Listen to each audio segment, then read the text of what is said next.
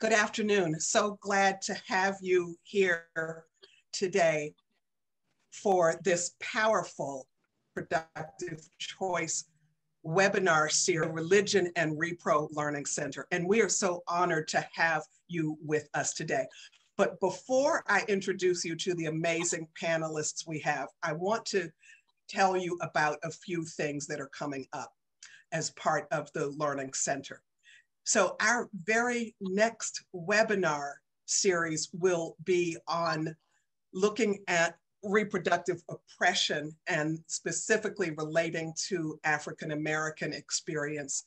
And that will be called Property and Products.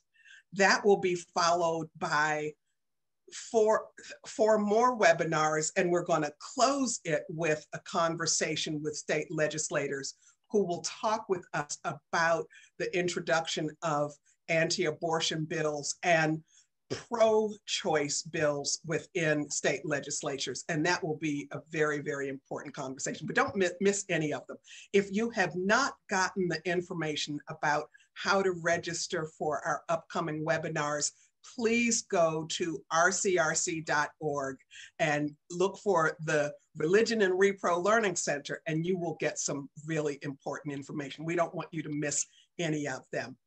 Today, we will have opportunity for you to ask questions of our panelists. We will retain the last 15 minutes for audience participation. And even though we can't see you, we know you're there, and we're so glad. So we want to hear your questions.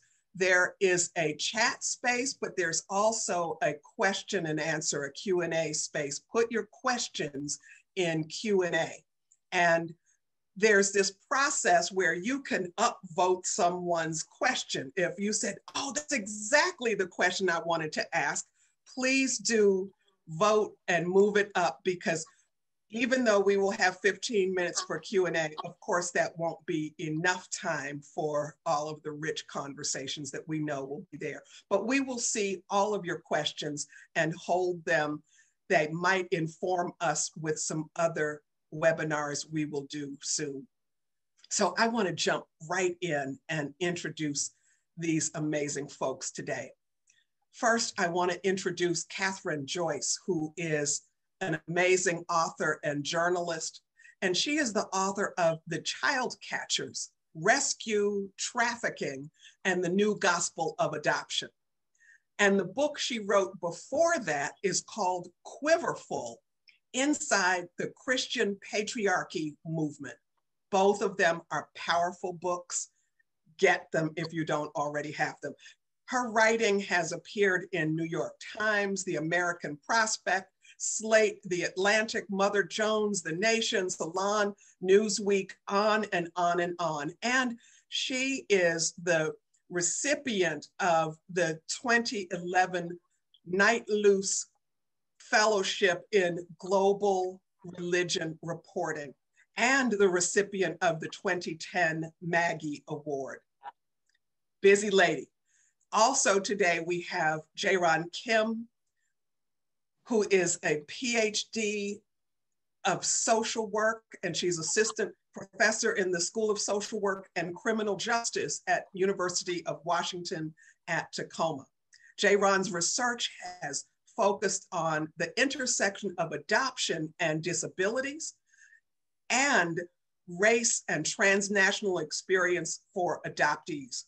While working at the Center for Advanced Studies in Child Welfare at the University of Minnesota, JaeRan was instrumental in the development of Permanency and Adoption Competency certification program, which trains child welfare and mental health practitioners regarding the needs of adoptees, adoptive parents, and first/birth parents. Powerful work that she has been doing and is doing. Thank you, JaeRan. And then I'm going to hand it over after this to our moderator for today, Dr. Sue Ellen Braunlin, who is the board chair for the Religious Coalition of Reproductive Choice.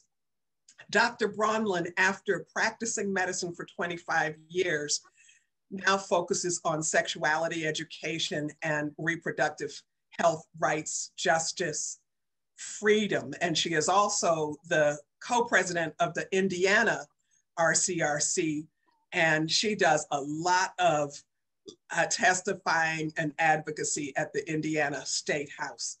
She is one of the folks who helped launch Our Whole Lives, the sexuality and faith program. And she's a busy person. So I'm going to hand this over to Sue Ellen now. So remember, get your questions in, keep them rolling, and Sue Ellen and I will make sure we get to as many of those questions as possible throughout our time today. Thank you, Sue Ellen.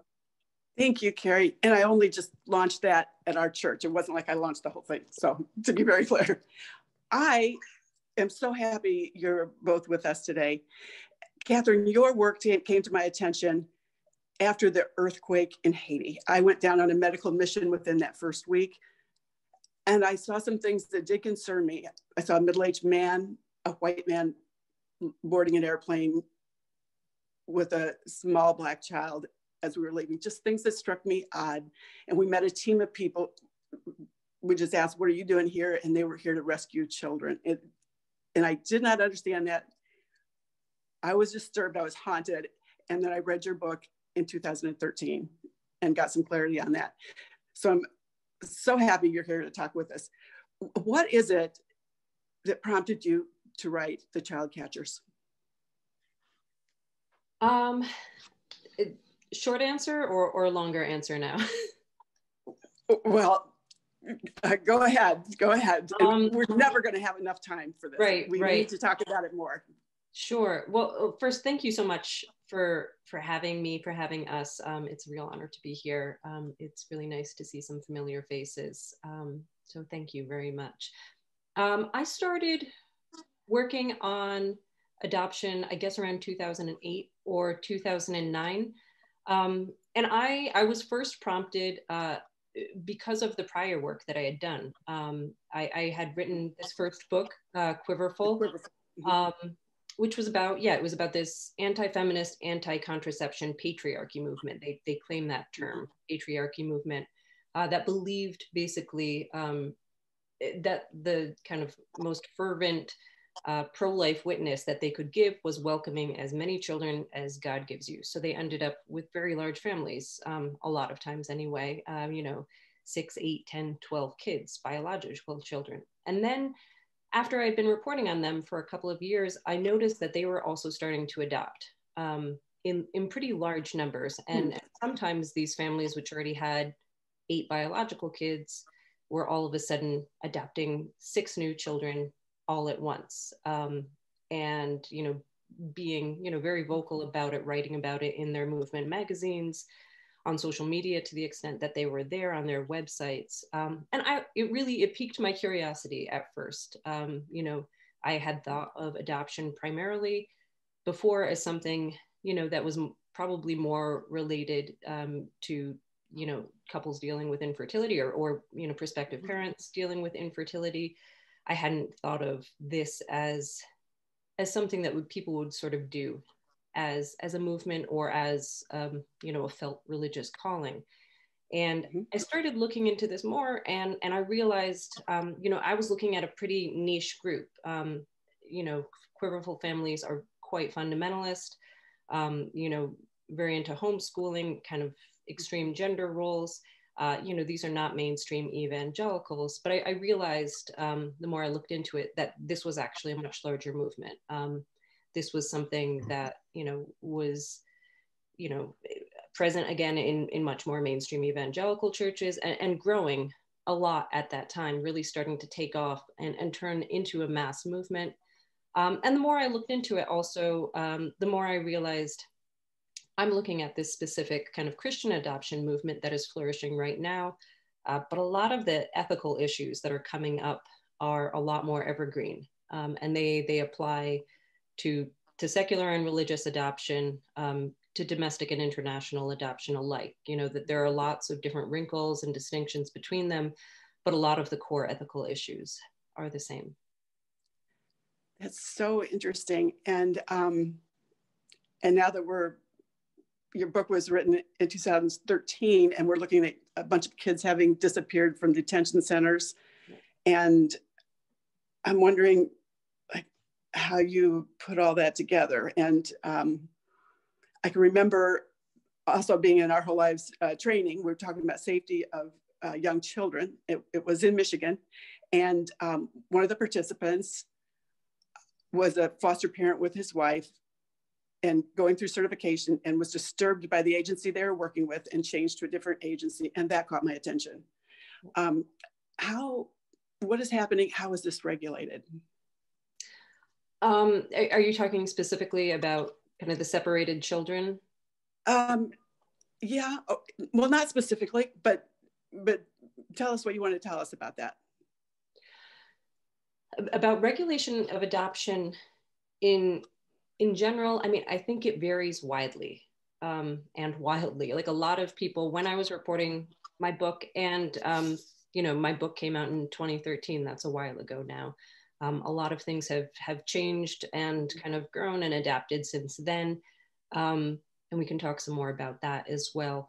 But when I was reporting it, you know, a lot of people kind of told me, in effect, you know, adoption is like the Wild West. You know, it is, you know, some of these agencies are really just flying by the seat of their pants, doing things in really slipshod manner, employing really unethical means of, you know, sometimes recruiting children for adoption, sometimes misleading, you know, first parents, families of origin about what adoption means, sometimes in terms of kind of the vetting of the adoptive families or how the adoptive families are treated. I mean, it's a very human enterprise. And so kind of all of the human complications come into it. And then on the other hand, there are, you know, agencies that are a lot more diligent and ethical and trying to, you know, abide by best standards, trying, I think, to do the right thing and do their best by all of the parties involved. So it's really a massive spectrum. And, you know, I hate to generalize too much, but, you know, in terms of international adoption, you know, I think one of kind of the big unrecognized realities, not for people like JaeRan who like, deals with this day in and day out, I know, but like people, I think just the general public, unless they're involved or invested in adoption in some way, don't understand how dramatically that has changed as a field, as an industry in, you know, the last 15 years, but especially the last like 8 or 10.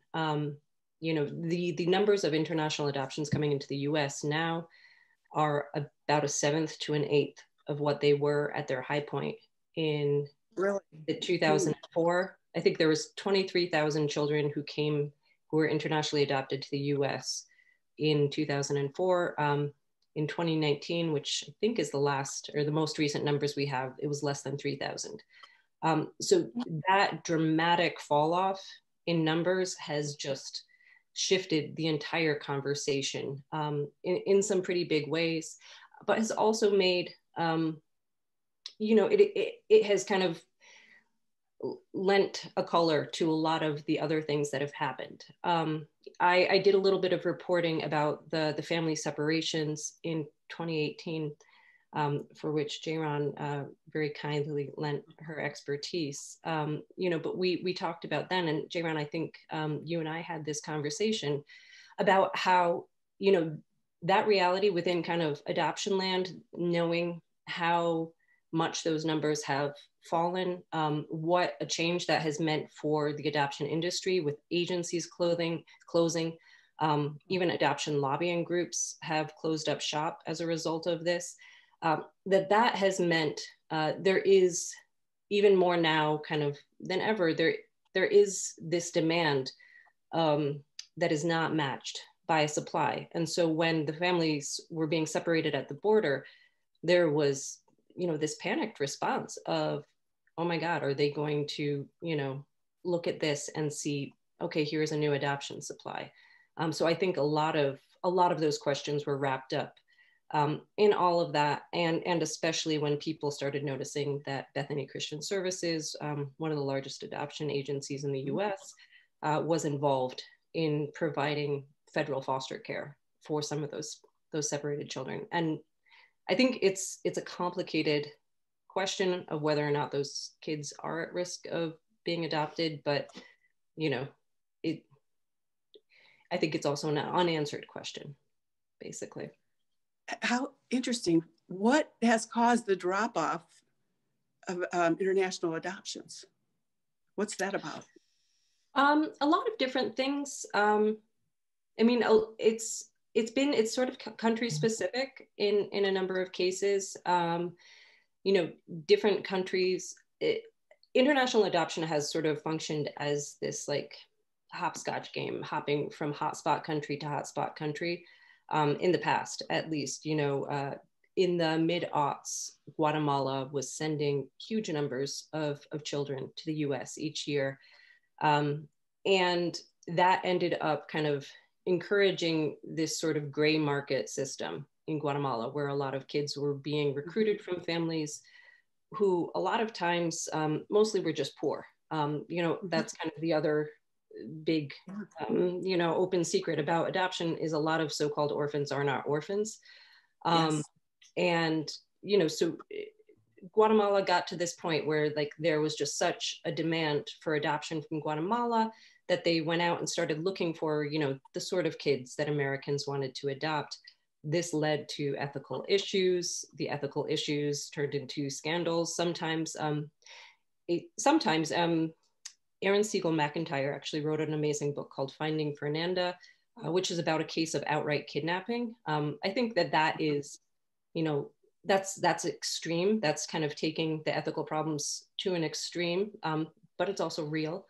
But those scandals mounted to the point that Guatemala had to like put the brakes on things and kind of slow down, reassess, look at what was happening. And when that happened, a lot of the agencies that were working there just sort of picked up shop and moved to Ethiopia. And then suddenly Ethiopia was like a next adoption boom country. And a lot of the same things happened there. So in some countries, that pattern of sort of boom and bust ended up leading to scandals so large that the adoption programs were effectively shut down. In other countries, different things have happened. In China, there have been economic changes and social policy changes that have meant, there is both now, more opening for families to keep more of the children that they want. And also there is this larger middle class that wants to adopt. And so that has sort of slowed that adoption market. In Russia, there was this sort of unique situation of political retaliation against the US after we passed a law that they didn't like. So it's sort of different things. And JaeRan, I'd be really interested in your perspective on this as well. But they sort of add up to like, there have been all of these, a lot of times problems, and then sometimes these more neutral sort of social developments that have led to the reality. That for a while, adoption advocates were calling the adoption cliff, like we're falling off the adoption cliff. And now we're just kind of, we're on the rocks, we're at the shore almost. We do not talk enough about this, which means it's awkward to talk about. JaeRan, tell us more about that. Well, I just want to echo what Kathryn was saying. I think that she described it very well. We call them push-pull factors in kind of the sociological research term. So we're looking at like what drives sending countries to expand programs or shut them down, and then also the demand. I think the only thing that I can add to what Kathryn already said, because I think she got it spot on, is that the demographics of children that are available for adoption have also changed over time. So one of the questions I know that I was asked to kind of think about was, why do families go to inter-country adoption versus all the children that are in the foster care system?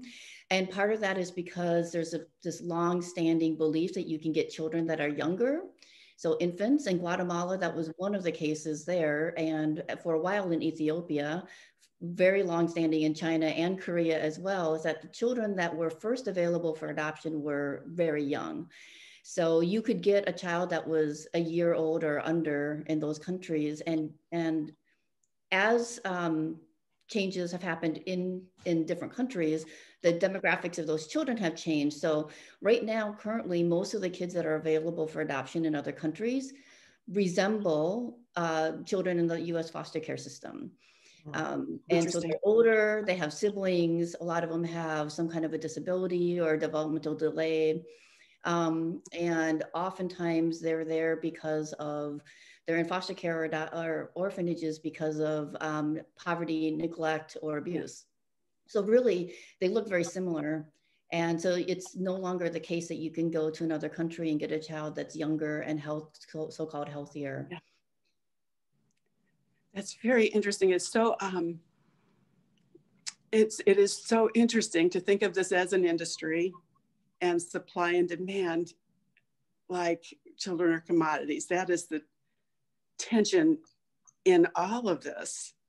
And there are a lot of assumptions about it. It is, tell us your story, JaeRan.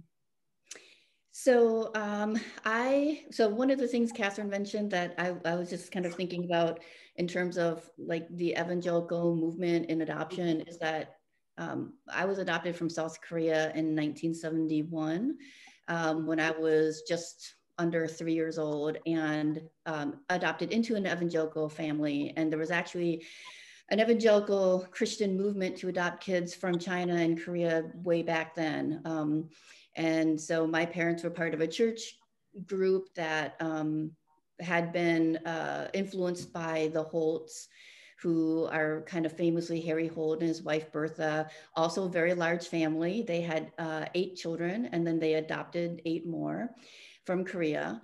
And he really kind of promoted the idea that there were all these children in orphanages who needed to be adopted. And so in terms of intercountry adoption, that was one of the first large programs. I mean, there had been intercountry adoptions from Germany, from Japan, from Greece, other places as well, but one of the first really large sustained programs. And even today, Korea is considered kind of the Cadillac of programs because they have such a process that's so smooth running that other programs have modeled or tried to model after South Korea. So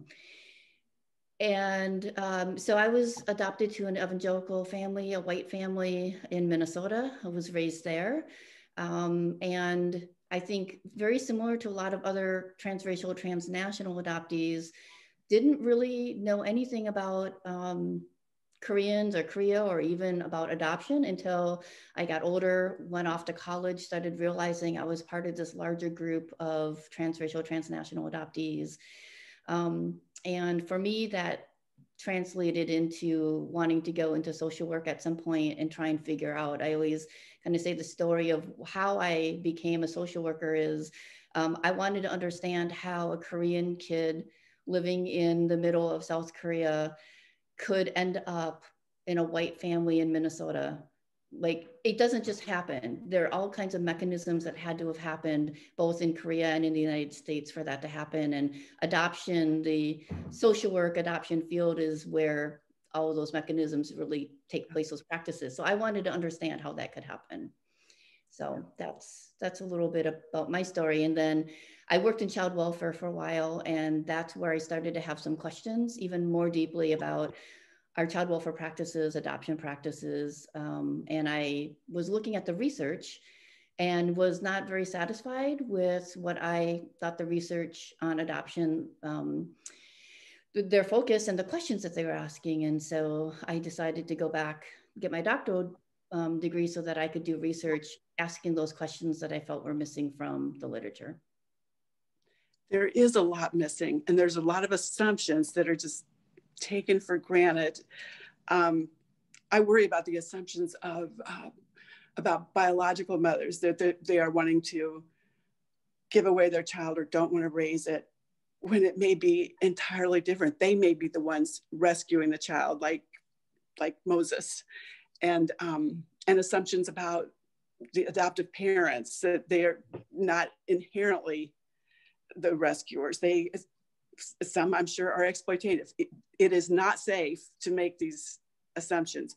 I want to take a moment and remind everybody to put questions in the box. We very much depend on your questions. We love your questions and feedback, and that's really the heart of this program. And if a question is unanswered, those are the ones that will guide our future webinars. So please put some questions in the box, and we'll have them moderated and work on that at the end. So JaeRan, tell us more about that.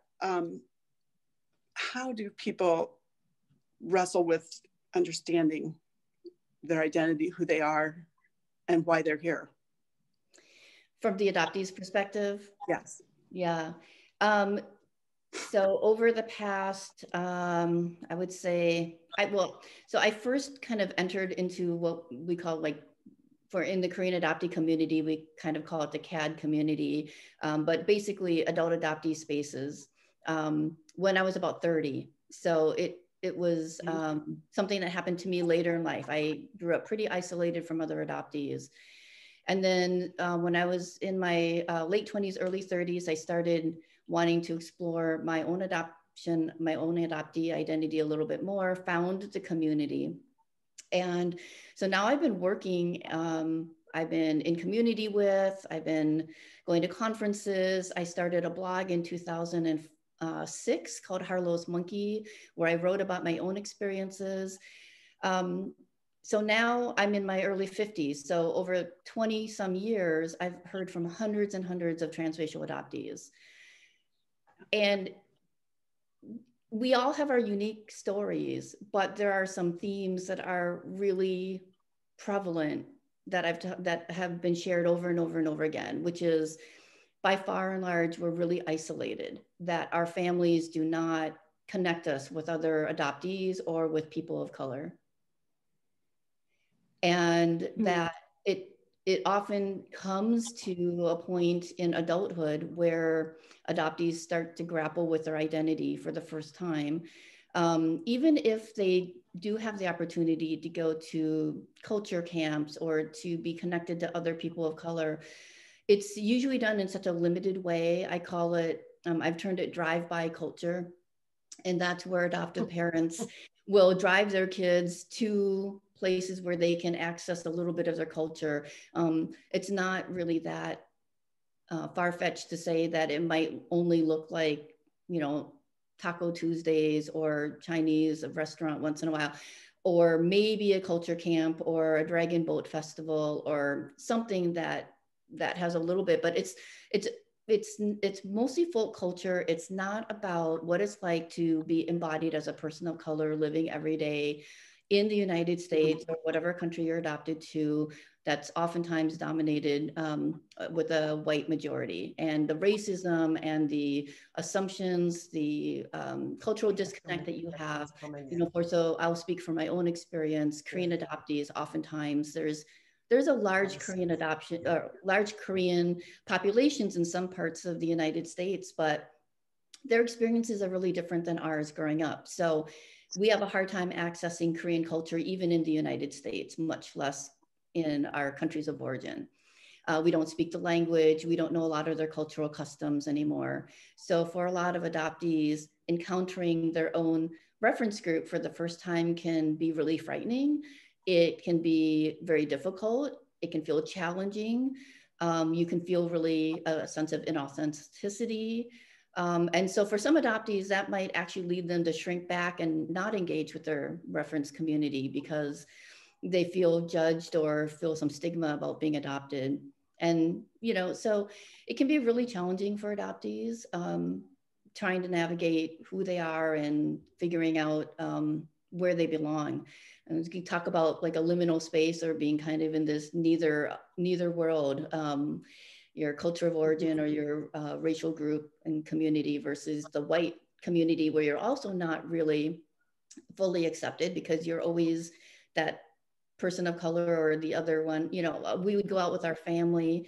I'm the only person of color in my family, and people wouldn't believe that I belong to that family, right? So it's this, it's a cognitive dissonance that we walk around with all the time. And it can be really challenging for adoptees. So, and then, you know, as we grow up, especially when we have children, if we haven't had the ability to have any kind of a connection with our first families, having children means it's the first time we're genetically connected to anybody, or maybe have somebody that looks like us in our family. So it's a whole lifelong developmental process. And I think most people think of adoption as just kids under 18 years old, you know? Yeah. What are the things that make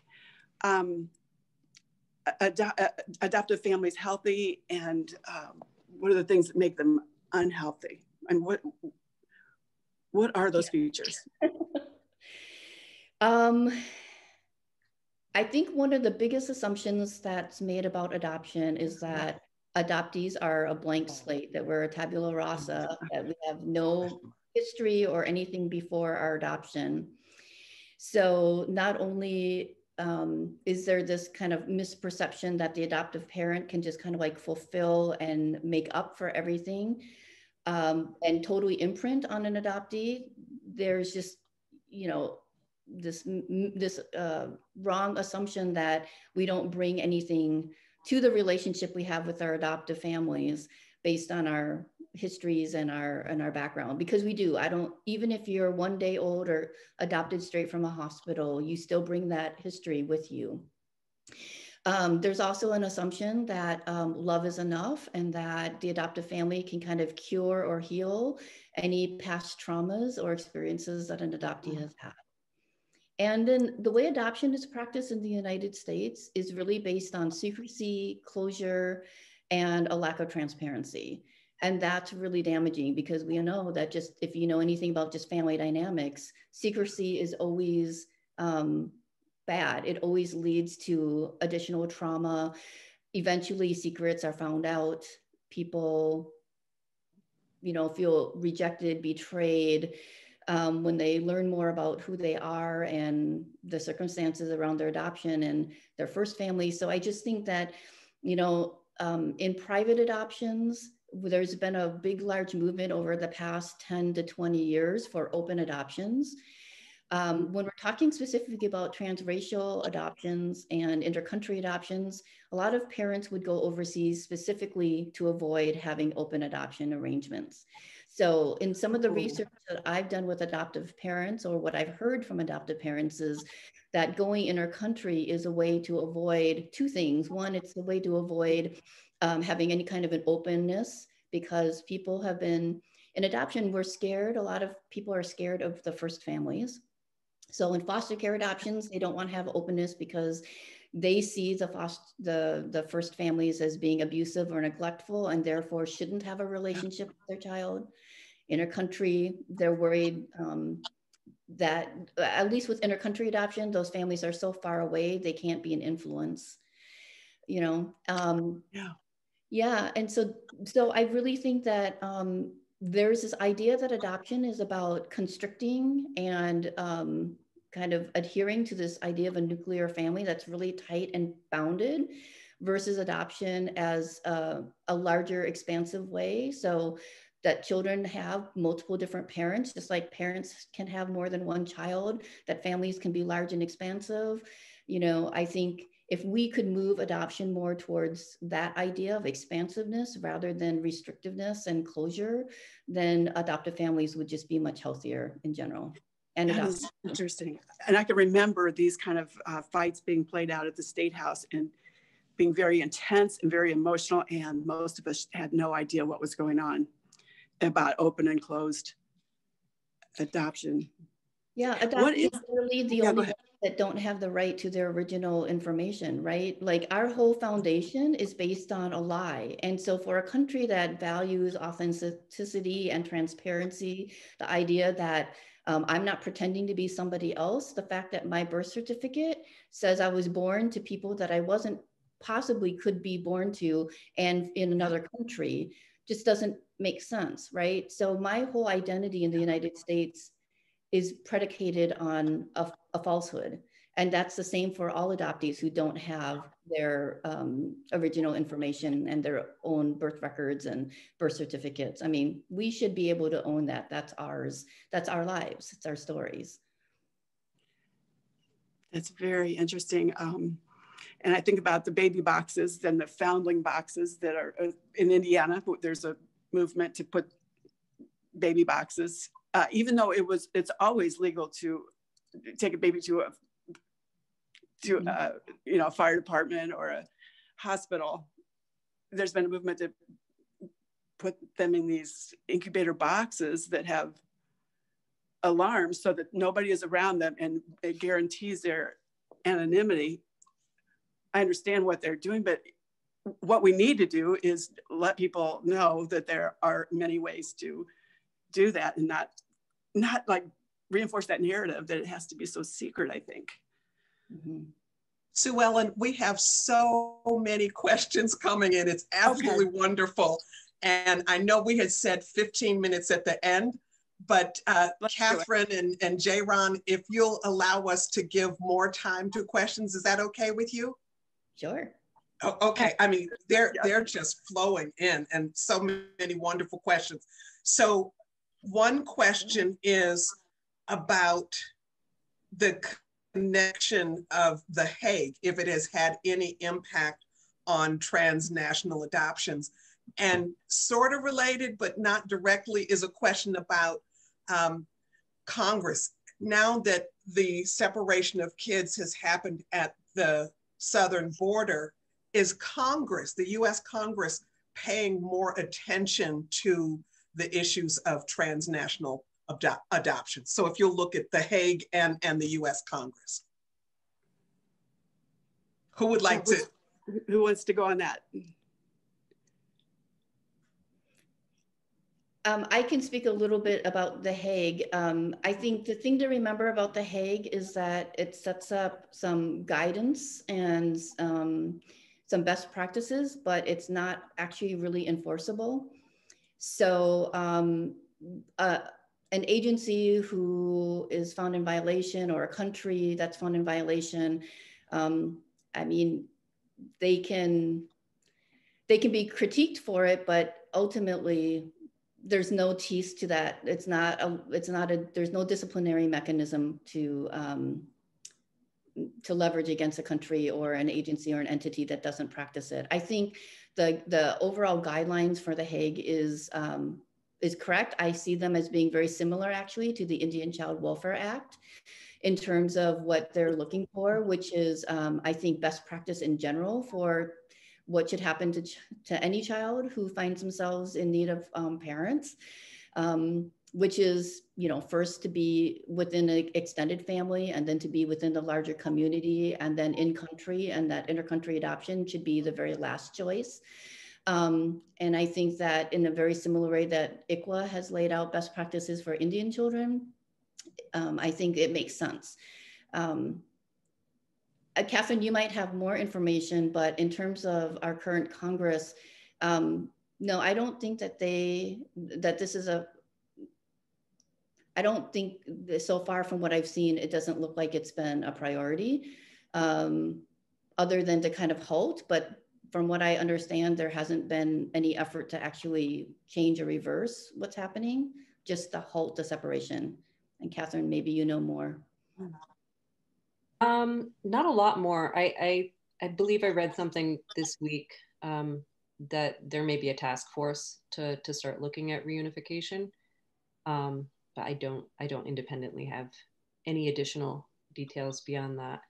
I will say that I think one kind of meta issue that needs to be addressed at a policy level and at a cultural level is just how we think about adoption, how we talk about adoption as something that we should make more of, that, it's frequently been used.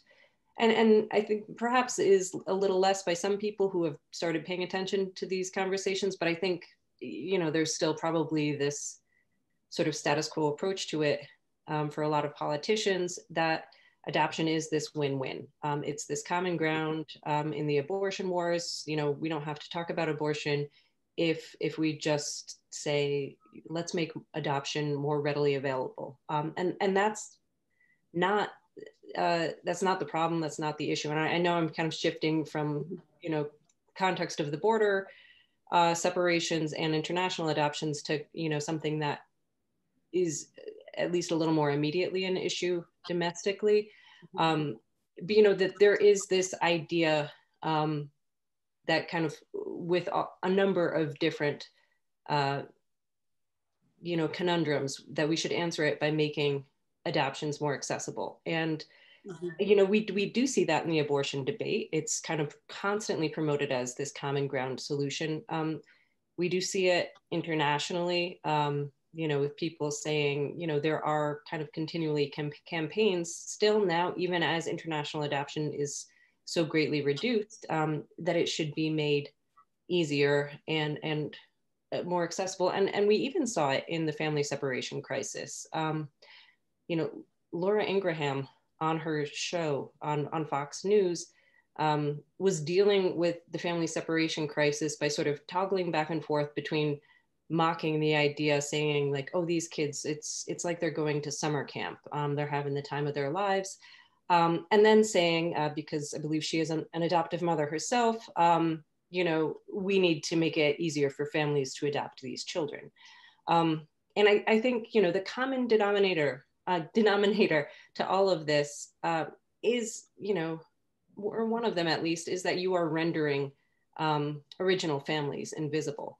And that was kind of like one of the truths that I feel like I came to learn in my reporting. And I think one adoption agency director, one of the ones who, you know, I think really tries hard to look at things in a holistic way and to kind of, you know, try to have high ethics, said, you know, this is the common problem of religious adoption or secular adoption, international, domestic, anything. It's when you make, you know, she said the birth mother, but, you know, we could say just kind of all first parents or natural parents, when you make them invisible, because that is a lot of what happens in all of these adoption discourses. And to go back, Sue Ellen, to what you were saying with the baby boxes, God, if that's not a very literal example of that, you know, you're not just making it secretive, you're also making it extremely difficult for that mother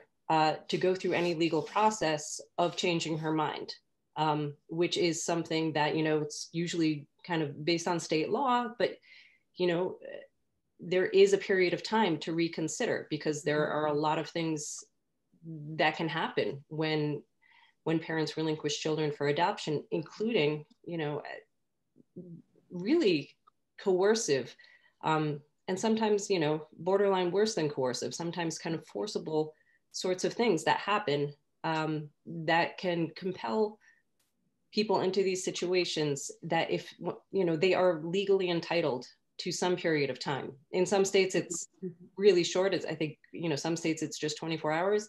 Other states, it's like a month.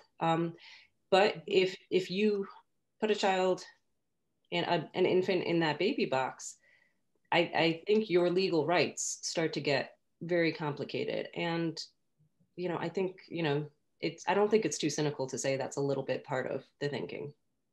And we don't even know that that's the mother putting it in the baby box. We don't know who that is. I know that, yes, that's true.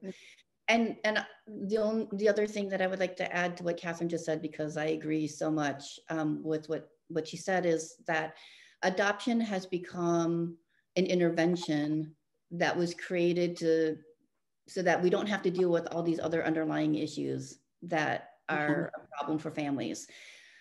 Whether it's intimate partner violence, whether it's poverty, whether it's a lack of accessible childcare, you know, there's all these things that we should be addressing as a society, as a culture, that we're not. And adoption becomes the kind of fix-all for that, ostensibly. I mean, it's not, you know, but it's much more complicated for that. But that's what it's become promoted as. And there have been ethical problems with adoption from the very beginning of adoptions. This is nothing new. It's one of the few areas that's supposedly about like social services and benefiting people that has so much, there's so much classism and racism and ableism embedded in the way adoption is practiced that it's, to say it's a win-win just erases all the other issues that happen in families that are the reasons why adoption ends up occurring. Yeah, it is artificially glorified, and we really need to look at the problems that are driving some of it, at least. And the disability angle is very, very important on that. I think one of the questions coming in is about money. Where does money play in the adoption industry? It's huge. Oh my. So there's different, so there's a public and there's a private adoption fields. So public would be child welfare adoptions, what we know as foster care adoptions. Most states have partnerships where an adoption can be almost completely reimbursed. So other than just a few outlying expenses, most of an adoption from foster care is reimbursable through federal legislation. But private, as Kathryn referenced earlier, is kind of like the Wild West. And that's where it really shows up as kind of a market issue. So domestic infant private adoptions are very, very expensive. It can run $30,000 to $60,000, $70,000 to adopt one infant. And then intercountry adoptions are getting pretty close to that. It's not uncommon for them to be around $50,000 to adopt a child from another country as well. So, and then in terms of domestic adoption, depending on the agencies and where you're at, because white infants are the most in demand, because when we talk about supply and demand, it's mostly white families that are seeking to adopt. And so white children cost the most to adopt in terms of agency fees, or if you're working privately with attorneys to do an independent adoption outside of an agency. And kids of color are less expensive for their adoption fees. So there's also kind of a market value based on race as well. Wow. Carrie, do you have more? You're monitoring the top questions. So many wonderful questions. So one relates to the current makeup of the Supreme Court. We have Justice Coney Barrett, who has paraded her adopted child. And we also know that Justice Barrett is anti-abortion. And so question, what are the impacts on the Supreme Court as it relates to who she is in there, but also with all of the anti-abortion legislation that is happening across the US? As you were just talking about adoption being used as a panacea, as an intervention. So Kathryn, JaeRan, how do you respond to those part A and a part B of that question? A bit of a tangent, but I remember, I think around her confirmation hearings, you know, and kind of all the requisite profiles of her family and her life. I think I read this because adoptees were pointing it out, is that she spoke differently about her biological and her adopted children. Speaking about her biological children, if I'm remembering right, kind of in terms of their interests and accomplishments, speaking about her adopted children in terms of like struggles overcome, I guess, kind of, or trauma. Am I remembering that right, JaeRan? Yeah, I was part of an op-ed. We published an op-ed talking about that, yes. Awesome. Yeah, that was great. Yeah, I mean, so I feel like that's, you know, no matter how kind of like, you know, more of a sophisticated conversation you start to have about some of these issues, those old narratives are just right there like a cozy slipper for society to kind of put back on and slip back into these sort of, rescue tropes, and which is very much, also a white savior trope in most, adoption contexts. I mean, I could easily imagine, being such a committed kind of anti-abortion, having such committed anti-abortion personally and in her past judgments, that, that kind of combined with this sort of aura of adoption as, this is a solution. We're not, putting people in an untenable situation because they can always choose adoption. I could easily see that sort of language starting to come back up. I mean, I'm not up on, what all of the potential cases that might come before the Supreme Court are.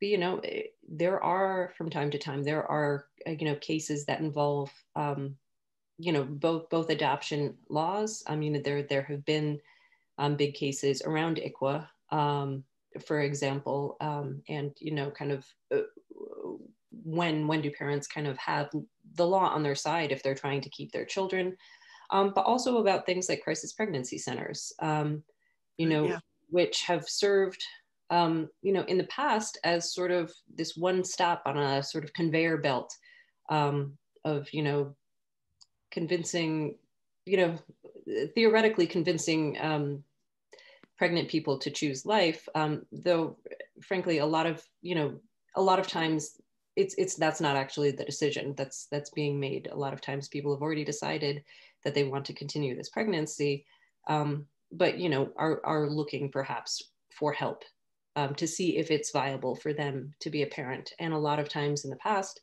CPCs have partnered explicitly with adoption agencies and just sort of shuttled parents along, so you enter one place, perhaps because of deceptive advertising, perhaps not. And then you find yourself, maybe rooted to a modern day maternity home, maybe just partnered kind of in an outpatient sort of way with an adoption agency that is kind of constantly telling you this message: you are not worthy, you are not prepared. Look at these upper class people who go on these really fancy vacations and all their pictures, like these are the legitimate parents, you should go with them. So I could imagine if that sort of stuff came before the court, it would have a fairly welcome reception with her. I would just add also that Coney Barrett isn't the only adoptive parent on the court, that Justice Roberts also has adopted children, and that there have been some questions about the method that he used to adopt his children too from Ireland. So I would say that overall, from what we know of the two justices, that they're probably going to be fairly amenable to siding with adoptive parents in any cases that come up. And I would also say that just adoption is one of the very few bipartisan topics that gets a lot of support from Congress, regardless of which party you're from. So the Congressional Coalition on Adoption, they put out the Adoption Angels on Adoption Award every year. It's often supported quite heartily from both sides. It's just something that I think the narrative is so pro-adoption, whether it's connected to abortion or not, or any other kinds of reproductive rights. It almost doesn't even matter how associated they are with reproductive rights. There's just such a strong kind of value on adoption in general in our Congress. Who are lobbyists that we should pay attention to, or advocacy organizations who are principled and that you all would endorse? Advocacy groups? Well, I mean, it's maybe a conflict of interest, but I'm on the board of directors for the North American Council on Adoptable Children. And so we also are as an organization, do some advocacy and lobbying work. And one of the things that we are very interested in is looking at whether or not it's possible to make amendments to the Multi-Ethnic Placement Act and Interethnic Provisions Act, which is the legislation that prevents federal agencies and adoption agencies who work with foster youth being adopted to consider whether or not their race and cultural and national origin should be considered as a placement factor. Because right now it's illegal to do that. And so it's been promoted as a civil rights issue, but it's a civil rights issue because it benefits white adoptive parents who want to parent transracially, not about what the child needs in terms of a culturally and racially affirming adoptive home. Thank you for that resource. Carrie. So there are a few questions about research. One is, in California, the statistics seem to be that within the juvenile justice system, upwards 50% of the kids in the justice system are adoptees. So how much research is really going into the connection of juvenile challenges, young people being at risk, and adoption? So that's one question. And then there was another question about, so what are some of the research issues that are not being covered that really need to be covered? So I'm not aware of that specific fact, the statistic from California, but I will say that I know that adopted youth and youth with foster care histories are overrepresented in all areas of clinical mental health, juvenile justice, and adult incarceration. And also that a lot of people who find themselves houseless also have a foster care or adoption background as well. So I know that we're overrepresented in lots of areas, unfortunately. There are so many areas of research where I think we haven't looked at yet, but specifically, I think the voices of adult adoptees has not been fully covered anywhere close to what I would like to see it. So I know some of the studies that I've been working on kind of show my interest in adult adoptee narratives and voices. So things like their experiences of being a parent, what it means to be an adoptee and a parent. I am just, I have a paper submitted right now based on a study of adult intercountry adoptees that experience an adoption displacement, meaning that they were either readopted from their first adoptive families, or they were basically placed in residential care or kicked out of the home so that they did not grow up with their adoptive parents. That's something that we don't talk about almost at all, other than we've seen a few news stories like the boy from Russia that was sent on a plane because his parent didn't want to, adoptive parent didn't want to parent him anymore, or the Reuters report on rehoming. But we have not to date really looked at what that experience has been like for adults now who had that history, who had that happen to them. There's just a lot of things about being an adult adoptee, forming intimate relationships, attachments, how they want to start families, their own mental health.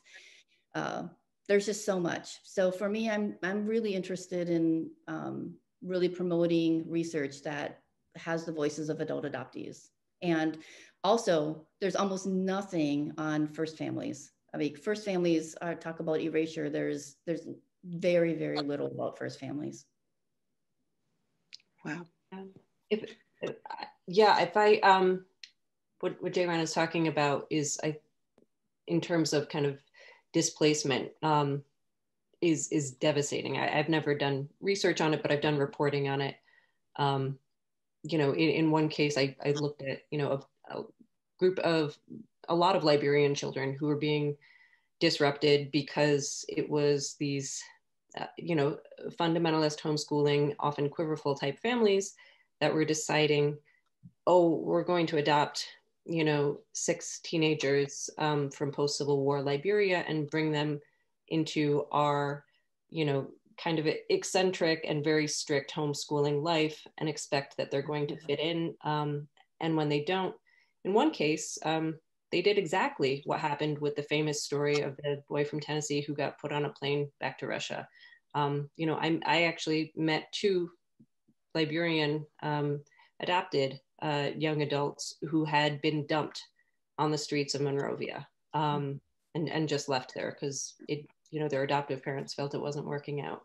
In Seattle, there was a whole group of adoptees from Ethiopia who had all come from the same orphanage, who all got, you know, disrupted from their families, you know, when they turned into teenagers.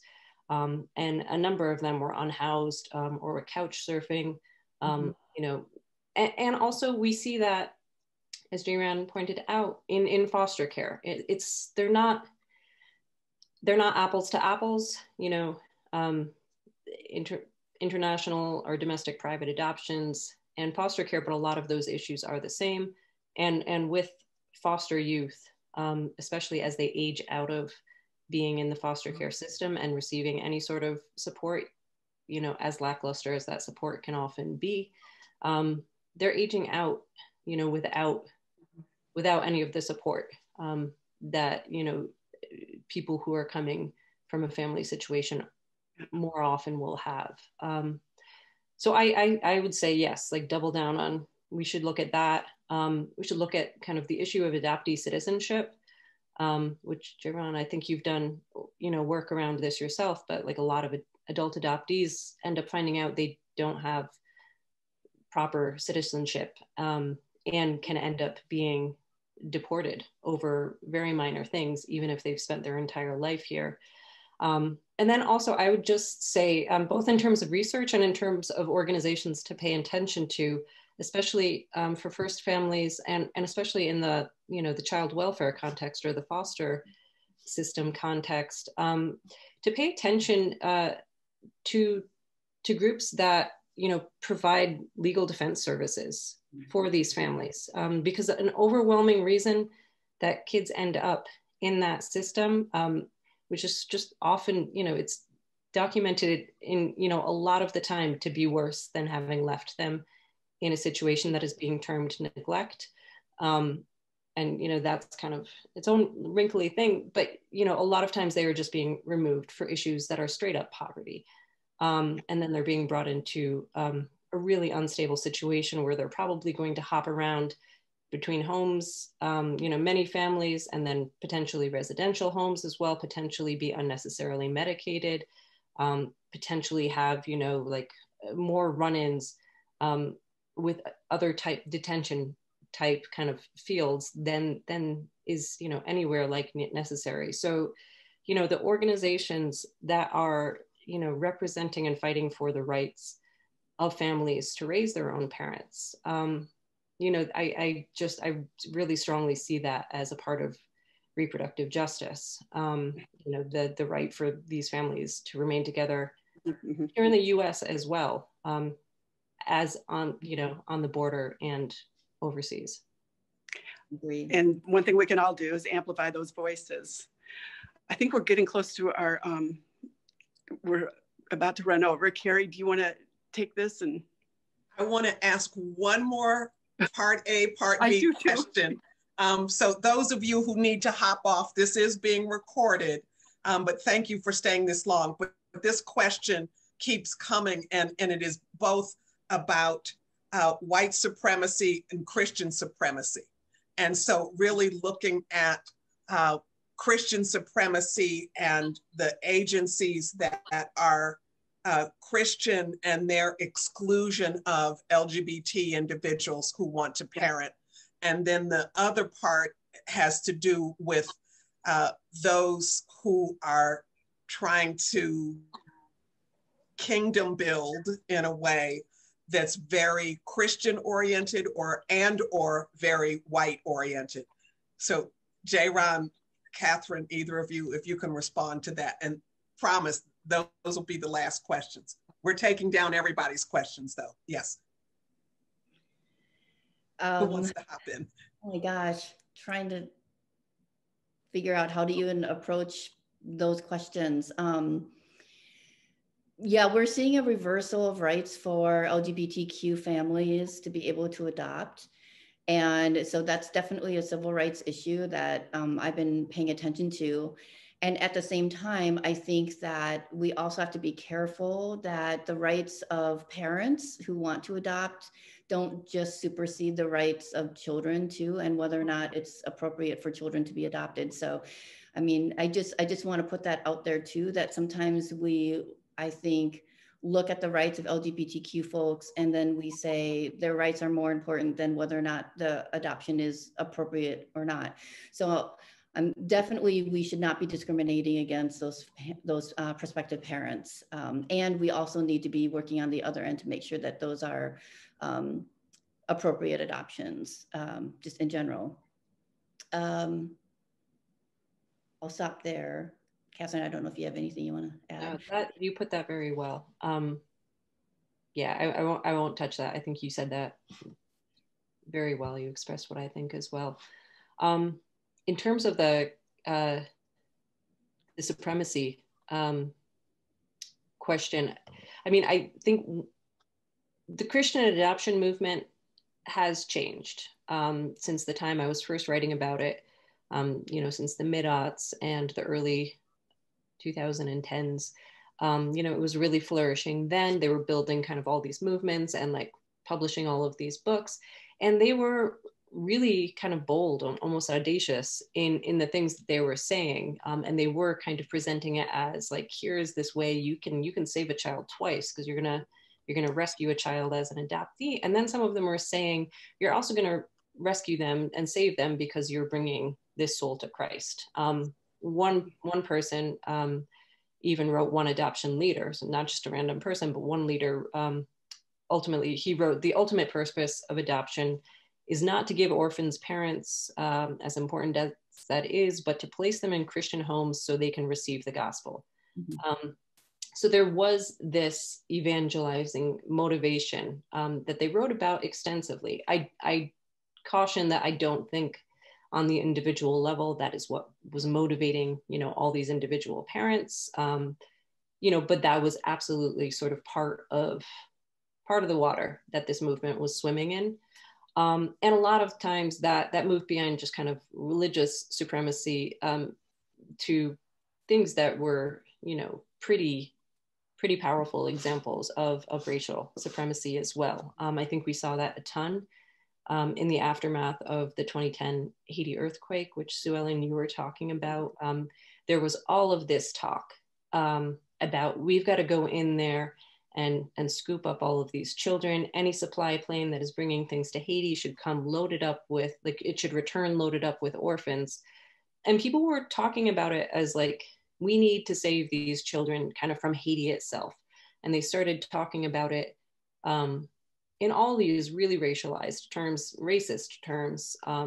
You know, this is a country that is contractually obligated to Satan. Some people were even saying, and, you know, like, but even if they weren't saying something that stark, you know, saying Haiti just can't take care of its children. The only future that they have is to get them out of the country.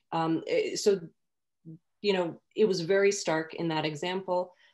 Also definitely not, you know, a unique example. That sort of language has been used, I think, you know, since the birth of international adoption as a big industry, as JaeRan was talking about in Korean adoptions. You know, there was a lot of language like that was tied up in evangelizing and racism and kind of white savior mentality.